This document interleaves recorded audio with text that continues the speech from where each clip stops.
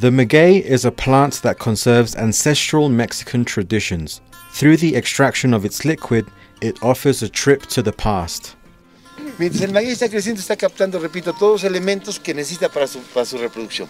Una vez que el maguey llega a su madurez, que oscila entre los 8, 10, 12 y hasta 14 años, dependiendo de la variedad, como el caso del ayoteco y del chalqueño, que son variedades que duran entre 10, 12 y hasta 14 años, dependiendo del terreno, la precipitación pluvial y muchos factores, es cuando las familias que nos dedicamos a hacer pulque intervenimos.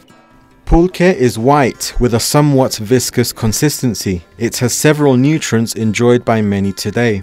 In the pre-Hispanic period, it was considered sacred and was drunk only by kings and priests. The drink was first made in Mexico's central high plateau region and is made by fermenting the sap, known as aguamiel. After leaving the maguey plant sterilized for up to 8 months, it is scraped in order to extract the sap, which is then fermented to obtain the drink, which contains nutritional and medicinal properties.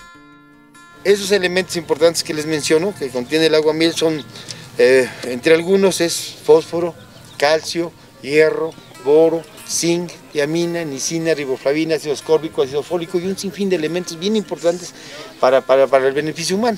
Por eso el pulque es una bebida con muchas propiedades alimenticias.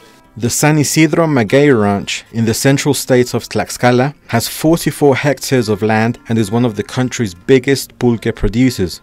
The ranch sells fresh pulque and also packages it in cans for export. The maguey doesn't just give sap to make pulque. The plant is also used to make fabric, bread, sweets and liqueurs. With information by Verónica Torres Lizama and images by Raúl Monroy, Notimex.